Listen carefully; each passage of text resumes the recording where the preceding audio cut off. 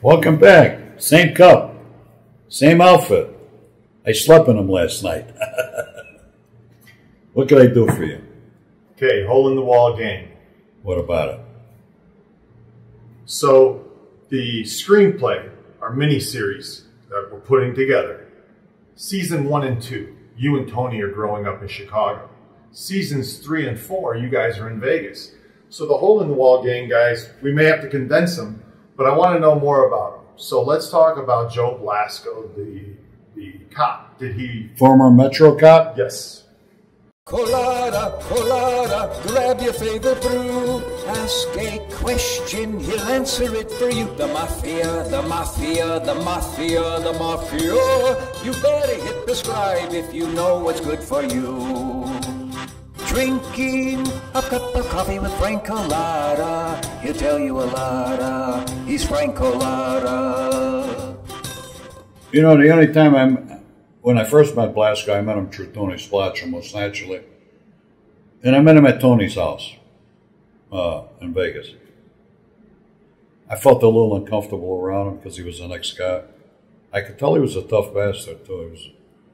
Tony told me he used to play baseball.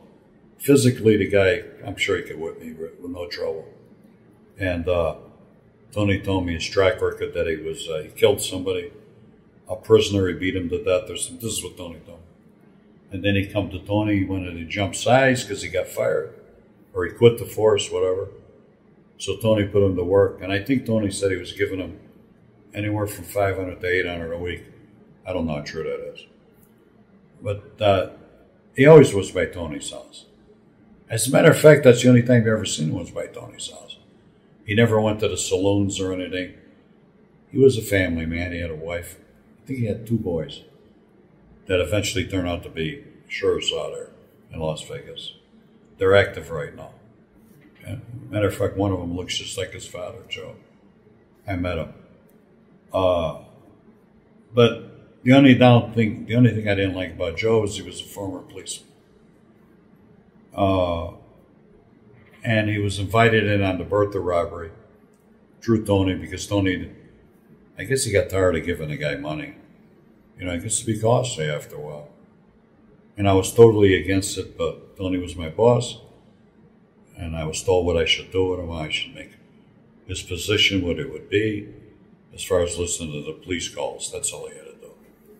So that's about a bad Blasko. Okay. Ernie Davino. He, what was his specialty? I mean, what did he do?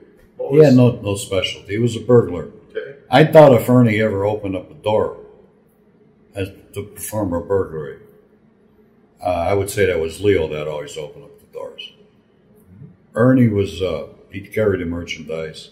He was the lookout while Leo was rummaging through the house. I guess somebody was in there. They tried to jump on Leo. Ernie was a rather tough individual. He could probably handle a guy with ease. Maybe drive the work car, yeah, when they would leave the score. And they would go to wherever they were going with the stolen merchandise. No. I guess you want to know when I met Ernie. Sure. I met Ernie in probably 1979. And I met him through a guy by the name of Joey DiFranzo. That was Johnny DiFranzo's brother, Johnny No-Nos. He was living in Vegas. Now, Joey DiFranzo didn't socialize with Tony. Tony didn't like Joey, I think. But he never was around Tony. So Joey and I we were friends. And he told me that he was doing stuff with this guy by the name of Ernie. And he told me that Ernie was a masseuse at the Las Vegas Country Athletic Club. I said, what does he do? He rubs people's bodies? He said, yeah. What kind of man does that? He said, he makes money. I said, what are you doing with him? He said, he gives me tips. On what? These guys, they go in there, they got a lot of money. They got lockers. And he robs their lockers, and I help them. So they got 3,000, 4,000, you take 1,000, throw it down. Yeah. I said, I get old quick. He said, there's one guy he wants to get. His name is Joe Pignatelli. And I said, are you nuts? Joey, that guy owns Villa Diaz. It's Sam Giancana's guy. He says, he's always in there with 20, 30,000. I says, you got to pass on that one, Joey. So then Joey talked Ernie out of doing that. He said, you got to slow down on that. But in the meantime, I hooked up with Leo Guardino, who was from Chicago that lived in Vegas. He was trying to get a job. He couldn't get a job. So I hooked him and Ernie up together. Joey DeFranza went off into the wilderness. So they start stealing together. I put that crew together. And Leo was the boss of that. I was his boss. So Ernie became this burglar now. Give up his job. I think he was married and got divorced or separated. But in that while there, Joey DeFranza was going out with a lady by the name of Loretta. A rather nice, attractive woman. An older woman. So Joey broke up with her, and Ernie sort of fell in love with her and started dating her. So that caused a division between Joey and Ernie. And there became a fight over it. And Ernie beat the shit out of Joey. And then Joey thought I sicked him on him, and I didn't. And I told him, no. It's all about a woman, man. I says, he was mad. It was your girlfriend, then he took her from you. I said, that's it. So, I never really liked Ernie. I tolerated him. I can't say I hated him. I didn't trust him. There was something sneaky about him. And I proved to be, I was right. God knows how much stuff he probably pocketed on a burglary. But Leo was a real trusting guy. He really trusted everybody. He only wanted to see the good things in people. And then I filled other guys in on this crew of guys. Now, who else would you want to talk about? Wayne Matecki. Wayne Matecki was always my guy. He used to work for me in Chicago when I had a big discotheque. Actually, he was a friend of my brother's. And my brother says, he's a nice guy. He looks like a Mickey the Moe. He said, oh, the guy's a karate expert, this, that. So I put him to work as a bouncer, doorman. Very loyal. Very loyal. Said nothing. And I knew right away this guy was solid. So I tell him, we're going to use you. I'm going to use you. I don't like the word that, use that name, use. I says, and the thing that you're going to be doing is you got a clean face. I said, you give up face to stick up somebody because there's no record of you and they can't put a finger on you. You got a clean face. So I used him for that. I says, in burglaries, are you in for it? He says, yeah, absolutely. So that was Wayne's functions.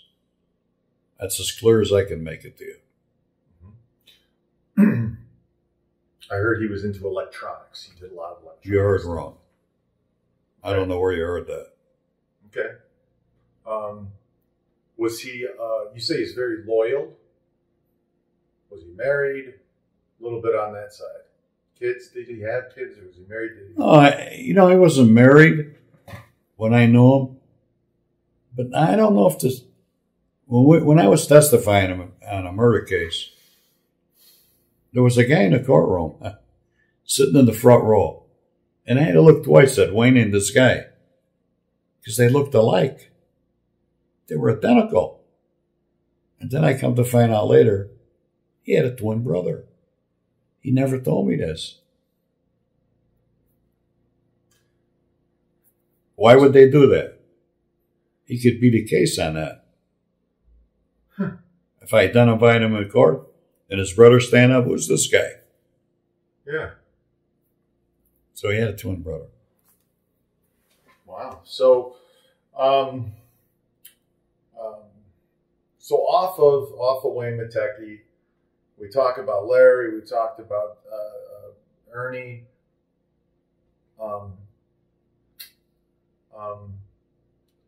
When you're putting your crew together, what qualities did you look for in the person? Somebody that knew what they were doing, that wasn't stupid. Somebody that was stand up, solid, that wouldn't roll, wouldn't talk our business on the street, who was qualified to be a burglar, let's say, how to open up doors, how to rob stuff, use a gun, stuff like that. Just like you do it for college exams. All right. All right. Enough about the hole in the wall game. See, Adam is asking me questions, and that's sort of cute in a way, because he's trying to write this book. It's not like I'm getting a bunch of college-educated guys, putting them together to do a robbery. What I will say is if I put a score together, if I had, I sure wouldn't have used their knowledge, college kids, to put a score together, because we didn't even caught a long time ago. They think altogether different. In the Chicago outfit, here's the question. Did the outfit ever control the mayor of Chicago, including Harold Washington? No. No, they never controlled the mayors. They controlled the aldermans, the precinct captains, because these guys needed votes to stay in office. And one hand washes the other. It wasn't about money. No, we all knew what Richard Daley was. He would be like Tony Accardo of the city. All right? Nobody touched him. And nor did he bother us guys. He never bothered us. He just wanted to make sure that all his little soldiers had the right jobs, the right things. They protect them. It's all politics now. It was a better city then. It's since changed. The black guy that he's talking about, I guess when they threw him in, the city was changing rapidly, color-wise, And they put him in there. Burns was another one, the white woman. These were people that were just there. They were still being controlled by the precinct captains, the aldermen, all these politicians. And then Mayor Daley's son got in. As a matter of fact, Mayor Daley's son is the one who gave me immunity from prosecution. Daley's son did? Yeah. Okay. So, so let me ask you a couple questions from the viewers, prescribers here. This Larry Palladino wants to know if you ever heard of Matt Palladino from Rockford, Illinois. No, I haven't. Doesn't I know a Palladino, and he used to own a discotheque in Chicago. I knew his wife, too. I don't know what. I think he's probably dead by now. He was a legitimate guy. Tony Accardo, do you describe him as being can you tell me this? It's like if we're talking Mob 101, if any of the viewers don't understand the hierarchy of the Chicago outfit. You had the 42 gang, Al Capone days, right? Yeah. After that, who was the main boss? Tony Accardo. Accardo. And after Accardo? Well, it was depending who dropped dead, who was around. I don't know the basic history of it. Yeah. I could tell you the solid guys was Paul Rica. He was a solid guy. Sam Giancana. One other name. It's escaping my head. Joey Ayupa. All right? Yes. And then the 42 gang come out of that. That was around Taylor Street. And each one of them was a boss. And they had guys working for them. So that's 42 guys with a crew of guys. And that's how that took off. Tony Accardo wasn't from Taylor Street. He was from Grand and Ogden. Okay, that's about it there. Joe Ferriola? They're later. Later. Yeah, that's later. We were looking at pictures of Ayupa the other day and Ferriola, and you said that this guy was just rotten to the core. I said he was mean to the core. Mean to the core. Joe Ferriola. Or Ayupa. Ayupa I would be referring to. Yeah, he was a very mean man. He wasn't the kind of guy you went for coffee with, you know. Greaseball used to go hunting for birds and eat. And he was just a tough guy. No nonsense guy. Did you know Nick Rizzi? No. Didn't know him at all. Okay.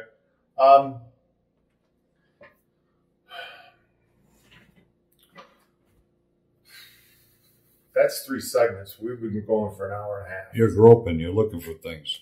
We've been going for an hour and a Yeah, half. but for now on, you got to, you know. I'm going to put a list together. Yeah, you I do, like will. you usually do. I know, like I usually do. Yeah, I could see it in your eyes. I'm Especially when you said thinking, electronic guy. We did have an electronic guy.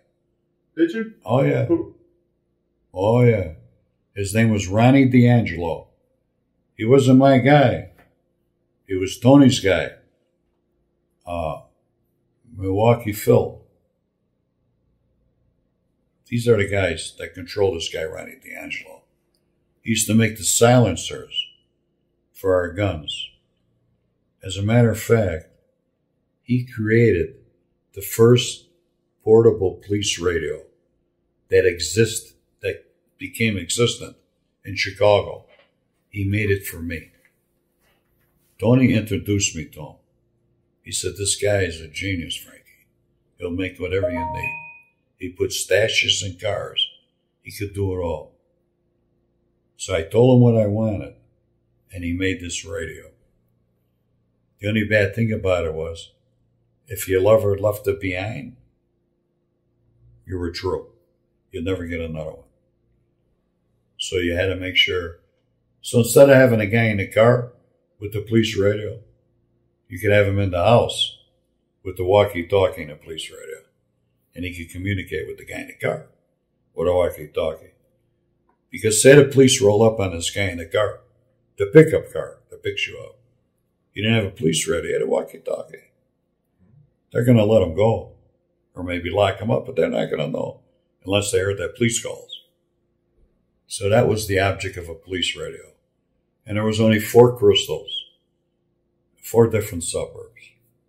So if you're going from Alma Park to, say, I'm going to use different suburbs, Melrose Park, Stone Park, you just change, you put 4 crystals in there, and you go through the suburb, you could air, just change channels. So he did. His name was Ronnie D'Angelo.